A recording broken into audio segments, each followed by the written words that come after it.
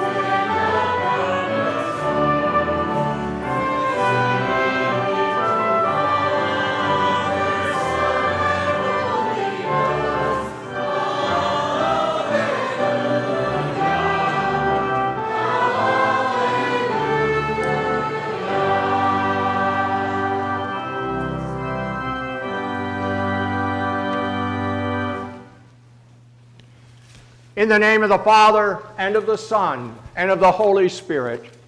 Amen. If we say we have no sin, we deceive ourselves, and the truth is not in us. But if we confess our sins, God, who is faithful and just, will forgive our sins and cleanse us from all unrighteousness.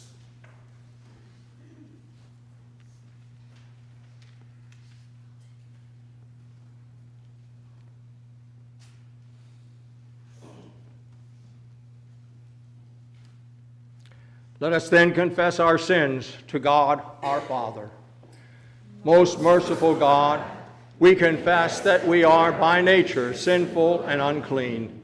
We have sinned against you in thought, word, and deed, by what we have done and by what we have left undone. We have not loved you with our whole heart. We have not loved our neighbors as ourselves.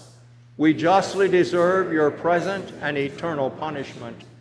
For the sake of your Son, Jesus Christ, have mercy on us, forgive us, renew us, and lead us, so that we may delight in your will and walk in your ways to the glory of your holy name. Amen. Almighty God, in his mercy, has given his Son to die for you, and for his sake forgives you all of your sins. As a called and ordained servant of Christ, and by his authority, I therefore forgive you all of your sins. In the name of the Father, and of the Son, and of the Holy Spirit. Amen.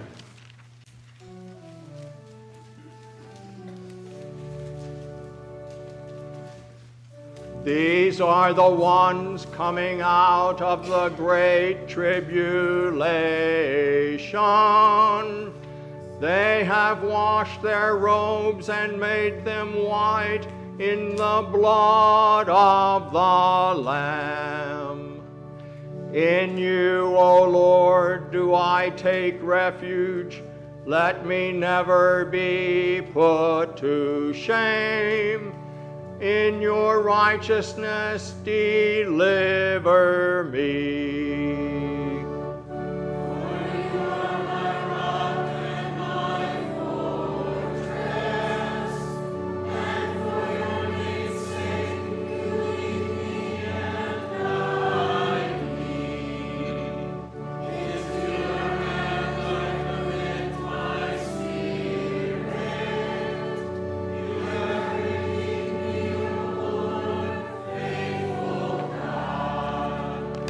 Glory be to the Father, and to the Son, and to the Holy Spirit, as it was in the beginning, is now, and will be forever.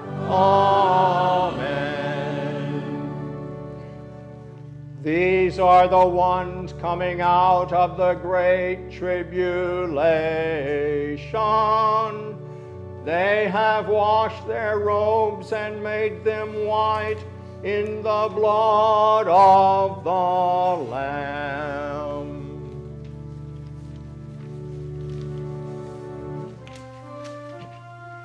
In peace, let us pray to the Lord. For the peace from above and for our salvation, let us pray to the Lord. Lord, have mercy. For the peace of the whole world, for the well-being of the Church of God, and for the unity of all, let us pray to the Lord.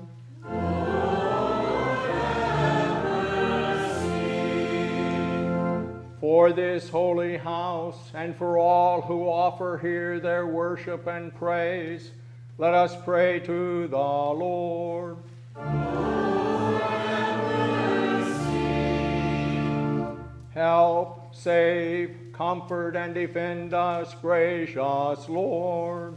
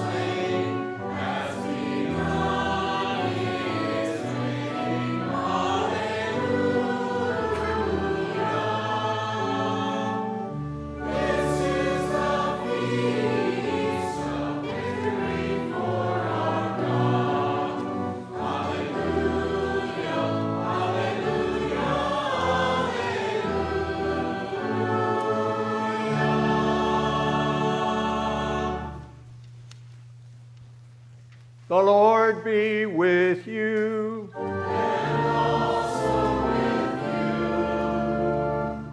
Let us pray.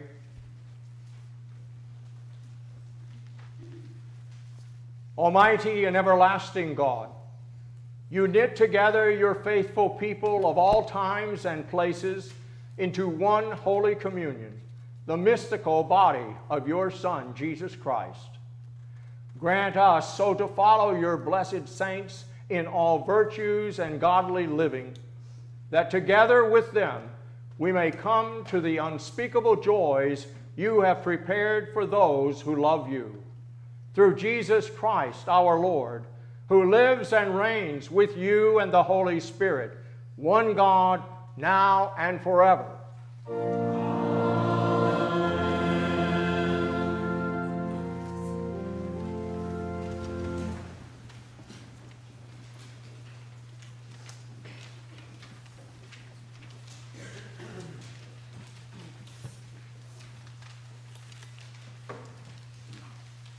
Our first lesson for this, the Feast of All Saints, is from the Revelation to St. John, chapter 7.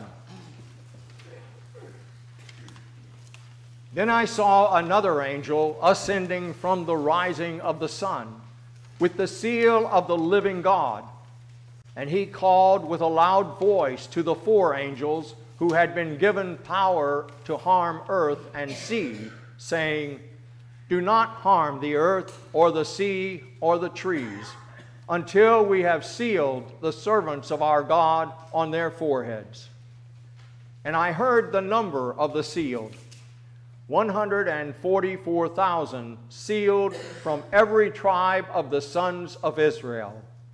12,000 from the tribe of Judah were sealed, 12,000 from the tribe of Reuben, 12,000 from the tribe of Gad, 12,000 from the tribe of Asher, 12,000 from the tribe of Naphtali, 12,000 from the tribe of Manasseh, 12,000 from the tribe of Simeon, 12,000 from the tribe of Levi, 12,000 from the tribe of Issachar, 12,000 from the tribe of Zebulun, 12,000 from the tribe of Joseph, 12,000 from the tribe of Benjamin were sealed.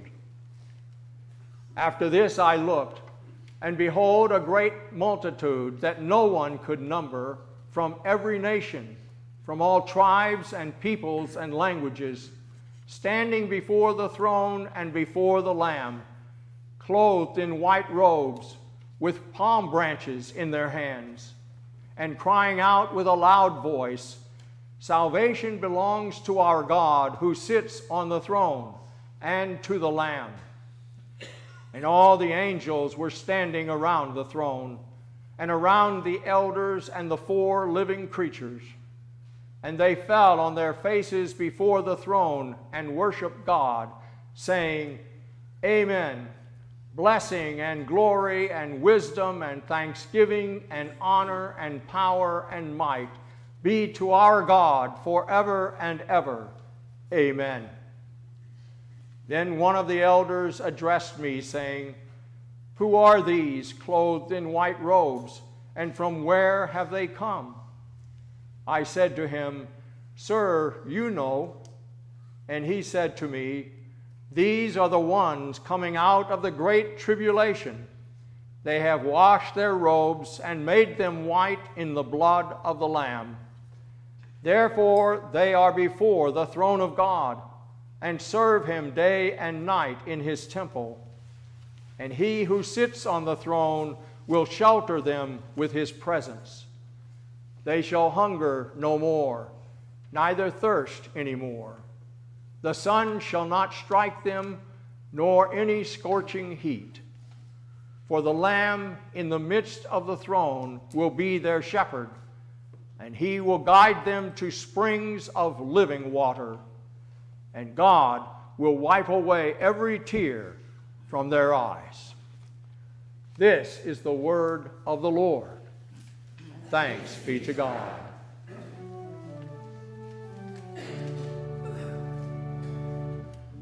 These are the ones coming out of the great tribulation.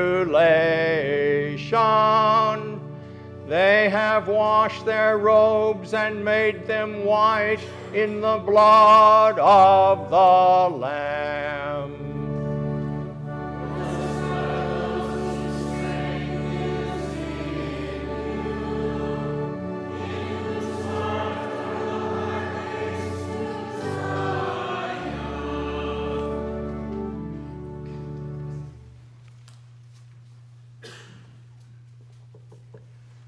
The epistle is from 1 John chapter 3. See what kind of love the Father has given to us, that we should be called children of God, and so we are. The reason why the world does not know us is that it did not know Him. Beloved, we are God's children now, and what we will be has not yet appeared. But we know that when He appears, we shall be like Him, because we shall see Him as He is. And everyone who thus hopes in Him purifies himself as He is pure. This is the word of the Lord. Thanks be to God. We rise for the Holy Gospel.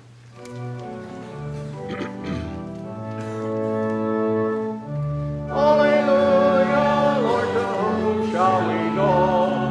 You have the words of eternal life. Alleluia, alleluia. Alleluia. Since we are surrounded by so great a cloud of witnesses, let us look to Jesus, the founder and perfecter of our faith. Alleluia. The Holy Gospel according to St. Matthew, the 5th chapter. Glory to you, O Lord. Seeing the crowds, Jesus went up on the mountain, and when He sat down, His disciples came to Him. And He opened His mouth and taught them, saying, Blessed are the poor in spirit, for theirs is the kingdom of heaven. Blessed are those who mourn, for they shall be comforted. Blessed are the meek, for they shall inherit the earth. Blessed are those who hunger and thirst for righteousness, for they shall be satisfied. Blessed are the merciful, for they shall receive mercy. Blessed are the pure in heart, for they shall see God. Blessed are the peacemakers, for they shall be called sons of God.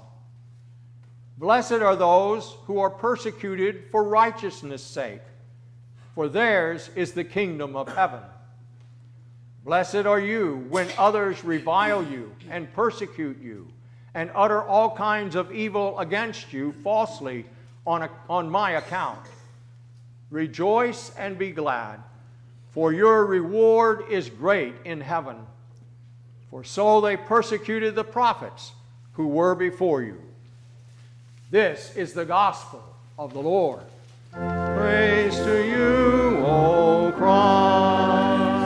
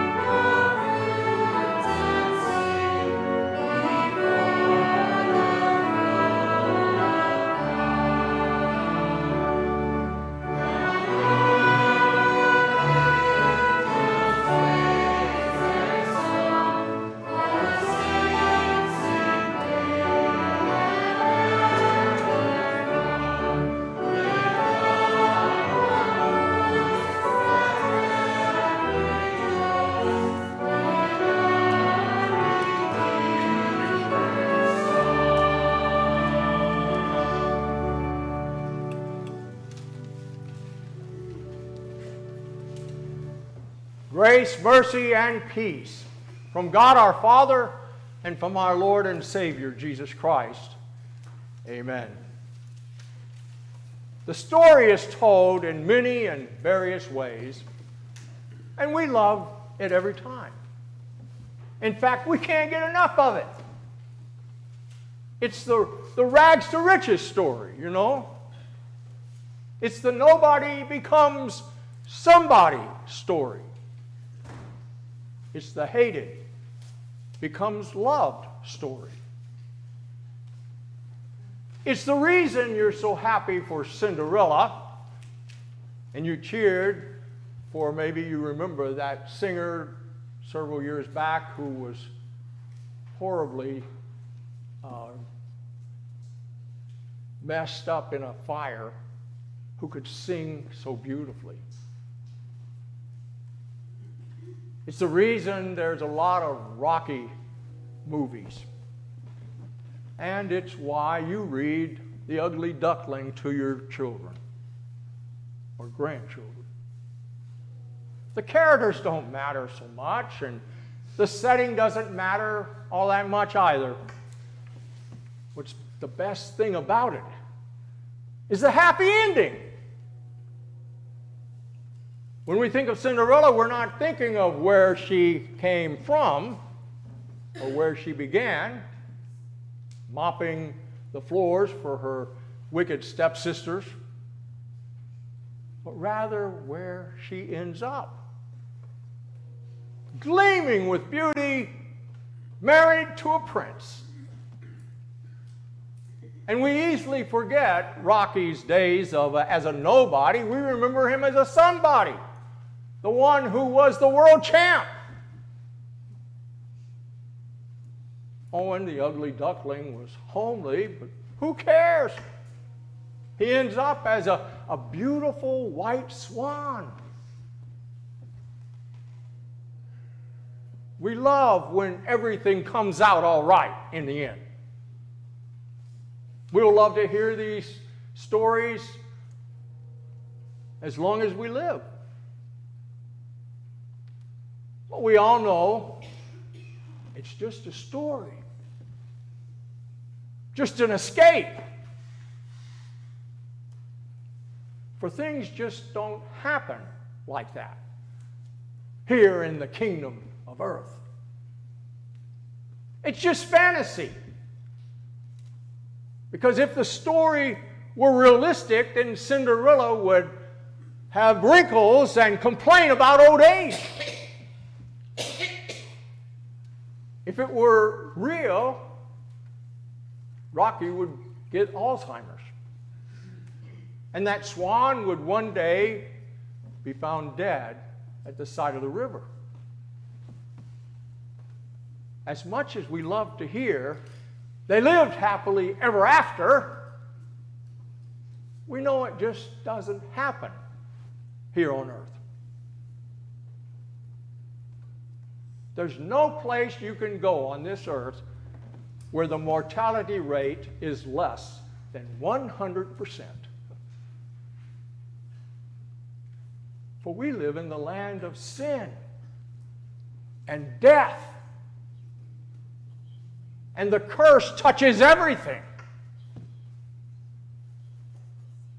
When you walk out of the theater, you're walking back into a desperate world filled with desperate people, all doing desperate things to find happiness. But there is no real happiness here. What Thoreau said is true. The mass of men lead lives of quiet desperation. And they're so desperate that they'll reach out to find anything to feel good and to escape. Pills, drugs, can of Budweiser, the remote control, the computer keyboard. Things are so sad here on earth that eating to live is no longer the norm. Now we cram a big portion down because that's where we find comfort and happiness. You walk out of the theater and into a world where more and more people literally cannot drag themselves out of bed, where people work mind-numbing, dead-end jobs, a world where that impossible family situation can never be resolved, a world where people don't want to get married because chances that two selfish people living together, well, it just won't work. Siblings who were such buddies when they were young, now estranged from one another. No wonder the psalmist says that we end our years with a sigh. Or that the Catechism calls this world this vale of tears. And you not only shed your share of them, you've caused them too. For as much as we want to blame someone else for our unhappiness, we truly know that the cause for most of our misery is ourselves. How many times have you hurt the ones you're supposed to have loved? Today we turn the clocks back 1 hour. But what we really want to do is to turn the clock of our lives back and get a do-over. Take away all the regrets we have and the guilt we feel. But we can't. This is real life. And we are real sinners. Poor, miserable, pitiable sinners.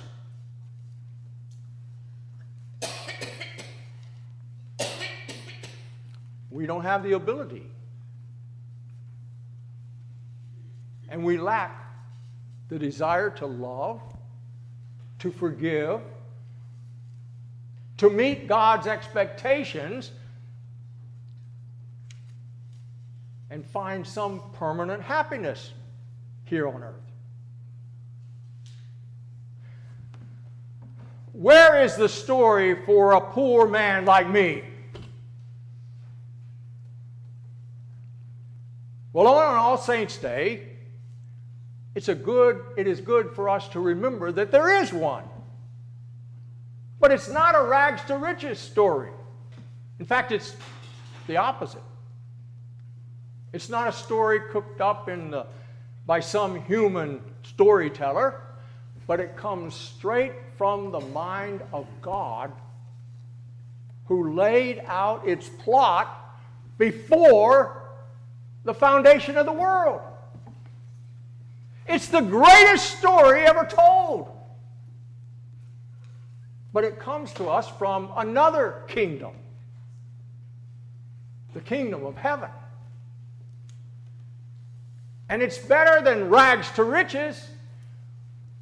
It's riches to rags.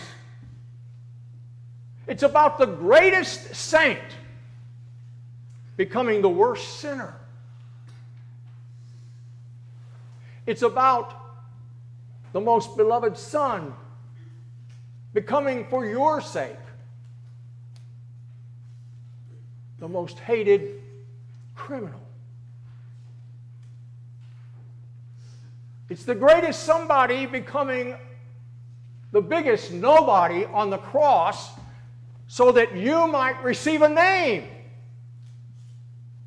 and actually be very special in God's sight.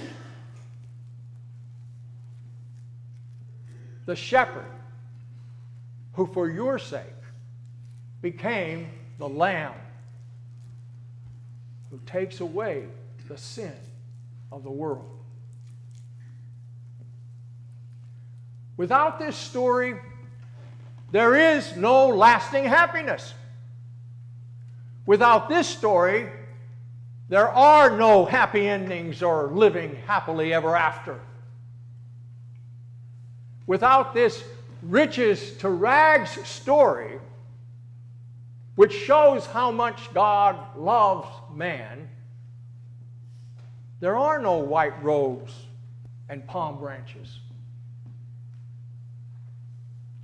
Without this story, everybody's life just becomes a journey to eternal death and ruin.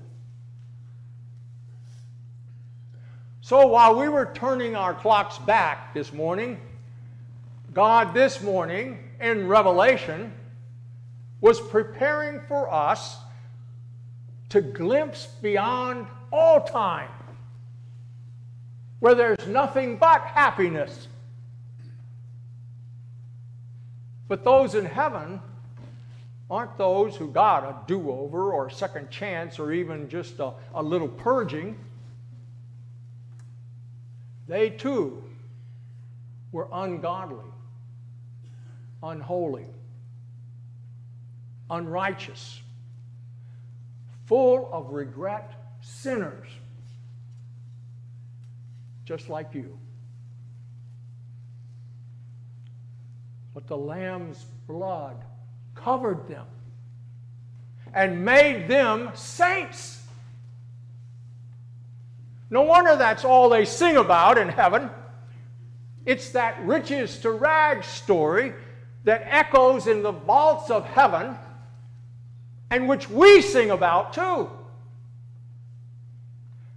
There's no better story. The story is all about the Lamb. And it's not just a fantasy, an escape of some sort. It brings true, lasting happiness and righteousness for sinners.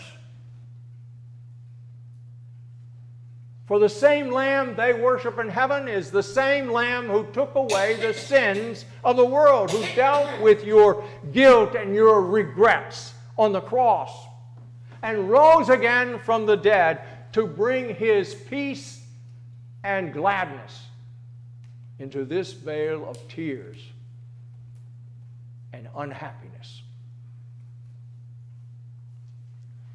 For this is why Jesus came.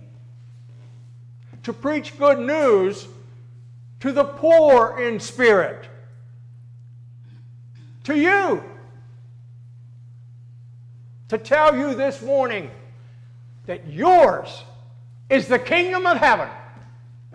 That you are children of God now. It's something given. Just as the Lamb is again given to you this morning from this holy altar. The Lamb sacrificed, risen from the dead, placed into your mouth this morning. This is real. And this is pure joy. Pure, living, happily ever after joy that is all yours because of this Lamb. And it's given freely. Oh, it sounds too good to be true, but don't worry. Jesus has declared you blessed. Your carriage won't turn into a pumpkin. You won't ever have to work like Rocky to be somebody in God's kingdom. Baptized into Christ, you are already somebody. One of his saints. And God won't ever remember what an ugly duckling you once were. for He sees you only as you are now. Beautiful, with His salvation covering you. You are His saints. Amen. And now may the peace of God, which surpasses all understanding, keep your hearts and minds through faith in Christ Jesus. Amen. Let us arise and confess that faith in the words of the Nicene Creed.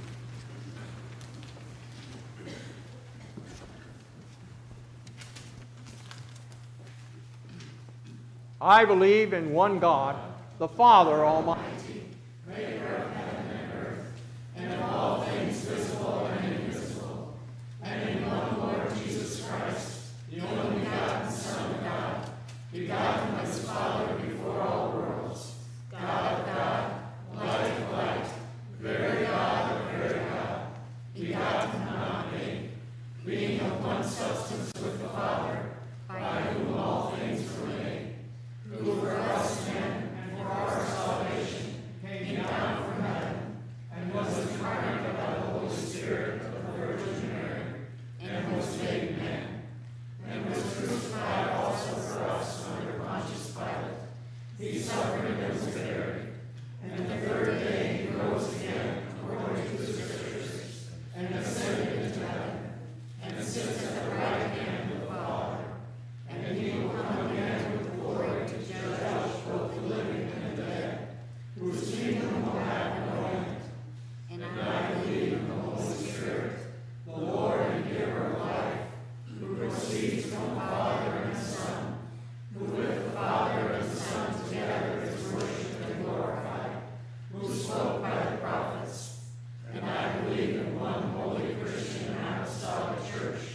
I acknowledge one baptism for the remission of sins, and I look for the resurrection of the dead and the life of the world to come. Amen. Sing our alms.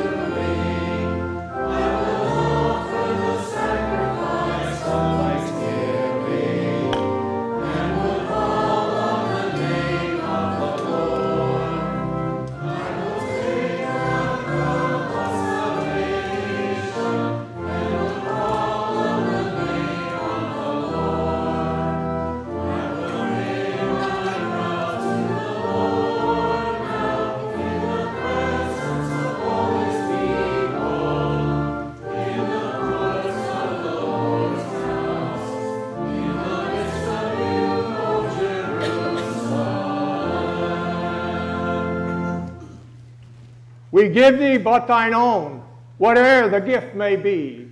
All that we have is Thine alone, a trust, O Lord, from Thee. Amen.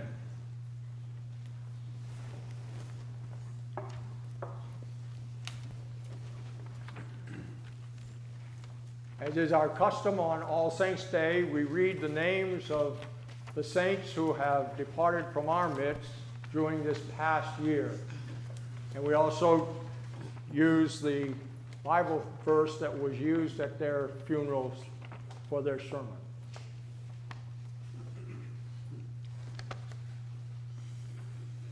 Roger Webb. John chapter 3, verse 13. Christine Freed. 1 Corinthians 15, verses 51 to 57. Gordon Arnold. John 3, 16 to 18. Vera Sessler. John 14, verses 1 to 6. Almighty God, in whose glorious presence live all who depart in the Lord, and before whom all the saints of the faithful who are delivered from the burden of the flesh are in joy and happiness. We give you hearty thanks for your loving kindness to all your servants who have finished their course in faith and now rest from their labors. And we humbly implore your mercy that we, together with all who have departed in the saving faith, may have our perfect consummation and bliss in both body and soul in your eternal and everlasting glory. Lord, in your mercy, hear our prayer. This morning we also want to remember in our prayers the family of Clyde Wacker, who was called to his eternal home on Friday, and also the family of Rhonda Green, who was called to her eternal home on Friday. O Lord, faithful God, we commend ourselves, our bodies and souls and all things into your keeping. Deliver us in your righteousness from all that would harm the body or assault the soul. Lord, in your mercy, hear our prayer. Almighty God, send your Spirit to the ministers of the church who bring the good news of Christ's death and resurrection, that they may work through the preaching of this gospel to gather the lost, kindle faith in those who do not yet believe, and sustain us all to the day of Christ's coming. Lord, in your mercy, hear our prayer. Gentle Lord, visit the homes of your people, that they may be places where faith is nurtured and where we learn to live our new lives in holiness and righteousness. Lord, in your mercy, hear our prayer. Blessed are you, O God, and blessed are the persecuted, who suffer for your sake and whose witness calls all to faithfulness. Bring peace to the nations. Make our leaders wise, just, and honorable, and deliver us from terror, violence, and oppression. We especially ask for your care and protection for Nick as he is deployed to the Middle East. Lord, in your mercy, hear our prayer. Heavenly Father, comfort us by your abiding presence and satisfy all who call on you in need, especially Barb, Rebecca, Neil, Sean and AJ, Addie, Paulette, Laurie, Dave, Pam, Daryl, Dana, Mary Alice, Dan, Dustin, Steve. Grant them patience in the midst of suffering, and according to your will, release them from their afflictions. Almighty God, Father of mercies and God of all comfort, deal graciously with the families of Clyde and Rhonda, and all who mourn, that casting every care on you, they may know the consolation of your love. Lord, in your mercy, hear our prayer. O Lord, be with your church and all her members who belong to you by baptism and faith. At the bidding of the Lamb, our shepherd, give us ears to hear your word and faith to receive him in his blessed sacrament. Lord, in your mercy, hear our prayer. Heavenly Father, grant that we may be brought to everlasting life with the faithful who have gone before us, who now rest from their labors. Lord, in your mercy, hear our prayer. Almighty Father, we give you thanks that you have washed us in the blood of the Lamb, written our names in the book of life, and made us a royal priesthood and heirs of an eternal inheritance.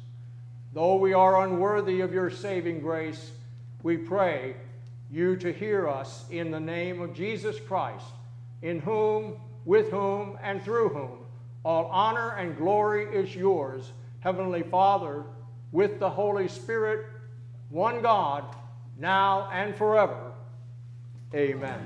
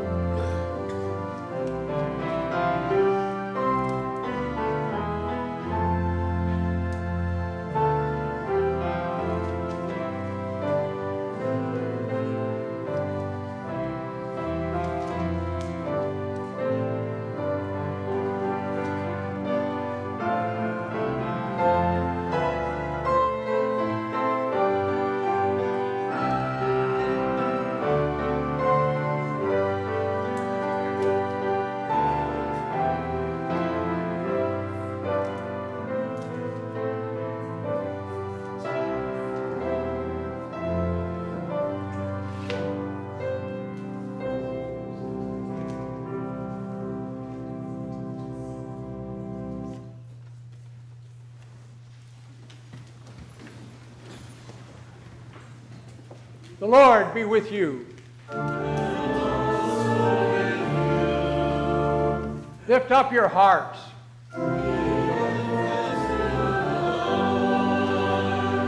Let us give thanks unto the Lord our God.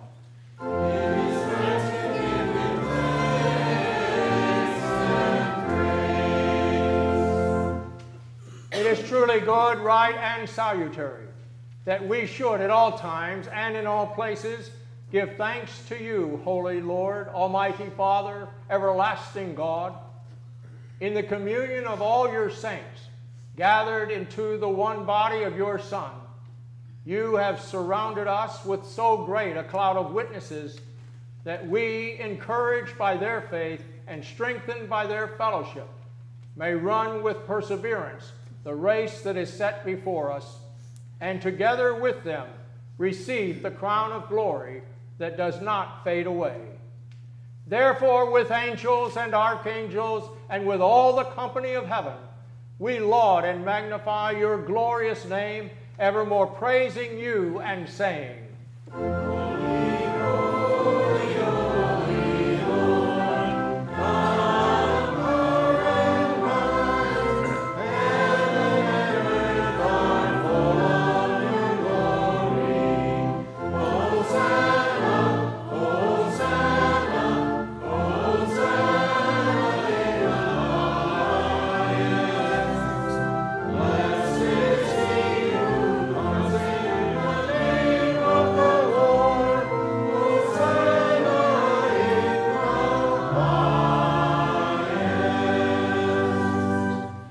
Blessed are you, Lord of heaven and earth, for you have had mercy on those whom you created, and sent your only begotten Son into our flesh, to bear our sin and be our Savior. With repentant joy, we receive the salvation accomplished for us by the all-availing sacrifice of his body and his blood on the cross. Gathered in the name and the remembrance of Jesus, we beg you, O Lord, to forgive, renew, and strengthen us with your word and spirit. Grant us faithfully to eat his body and drink his blood, as he bids us do in his own testament. Gather us together, we pray, from the ends of the earth, to celebrate with all the faithful the marriage feast of the Lamb in his kingdom, which has no end. Graciously receive our prayers, deliver and preserve us. To you alone, O Father, be all glory, honor, and worship, with the Son and the Holy Spirit, one God, now and forever. Amen. Lord, remember us in your kingdom and teach us to pray.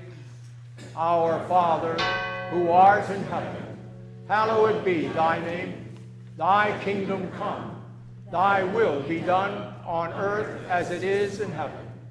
Give us this day our daily bread, and forgive us our trespasses, as we forgive those who trespass against us. And lead us not into temptation, but deliver us from evil. For thine is the kingdom, and the power, and the glory, forever and ever. Amen. Our Lord Jesus Christ, the same night in which he was betrayed, took bread. And when he had given thanks, he broke it and gave it to his disciples, saying, Take, eat, this is my body, which is given for you. This do in remembrance of me.